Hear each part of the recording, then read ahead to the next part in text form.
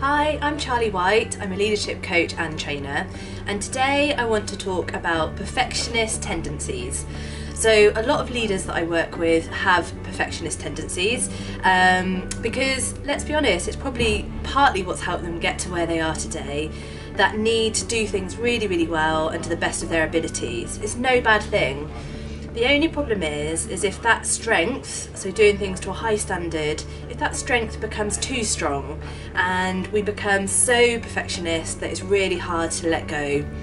So if you recognise in yourself that you do have some perfectionist tendencies, then you might want to think about how can you better delegate, how can you bring in the team around you, the skills and the expertise that they have, because it's bound to make it even better if you make it a team effort. So if you have perfectionist tendencies, maybe make a commitment today to get even better at delegation, because we know that to be a leader is about making other leaders and creating other leaders, which means bringing out the best in others. And the best way you can do that is to share your time, share your expertise, and bring the people around you into whatever it is that you're working on.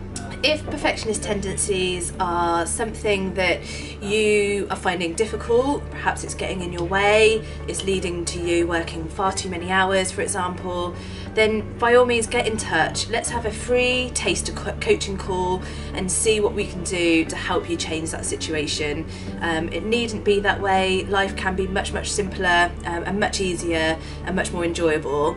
So get in touch and let's see if leadership coaching is for you.